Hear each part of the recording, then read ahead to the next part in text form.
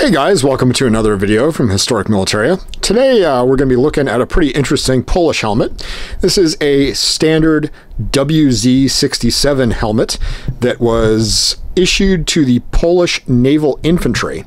And these are sort of their version of the Marines.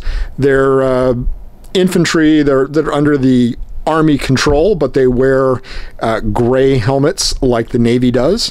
And the difference being that they have the Polish eagle here on the front, whereas typically, not always, but typically, naval helmets will not have this symbol on the front of them. So it's kind of shows you the difference. This helmet is a standard WZ67. It's got your typical rivets with your screw on the top, which holds your liner in place. And it's got a little bit of an interesting eagle on it. I couldn't exactly find out the exact difference that this means, but it's got the square or partial square around your eagle. So it's a little bit of a mystery to me. I've seen some similar ones, haven't seen an exact one. Obviously, if you collect Polish militaria or you served with the Polish military, I would love to hear exactly what that means. The way you can tell that this is a naval infantry versus a typical naval helmet is the chin strap. On a Navy helmet, it's going to be black. This is the typical raw leather color of the Army, so that's going to be a naval infantry. And then you've got your standard leather liner in here. This one is kind of cool because it does actually have a fair amount of writing in it.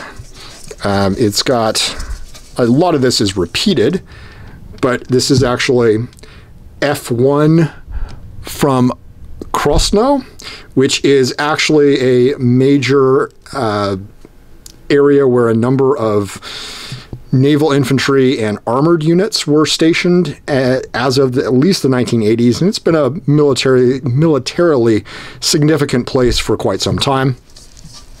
You also have, I'm not really sure what this says or means, but PM, and then it's got some cursive underneath it, which almost looks Cyrillic. Really kind of hard to tell there, but it's definitely something. I'm not familiar enough with cursive Polish to be able to really decipher that. And then it has the soldier's name written here for Wałaszewski in the liner. So just a really cool named helmet with a location of where the soldier was probably stationed written inside the liner as well. And then a really nice manufacturer's stamp right here. The HS is, of course, Huta Silesia, which was a major factory for Polish helmets. And then a nice date of 1975 with some other information such as size and whatnot. So 1975 dated helmet. This probably was surplused out in the mid to late 90s when a lot of these units were disbanded and Poland started going toward Kevlar. So these did come over to the United States. They're a little bit hard to find these days. You certainly can find naval helmets. You can find regular Polish helmets, but the naval infantry is sort of a rare bird. So I hope you've enjoyed taking a look at it. This one obviously has seen a little bit of use, but it's been well cared for by its previous owner or owners. Nothing too bad, just some field scuffs and whatnot, no major dings or anything like that.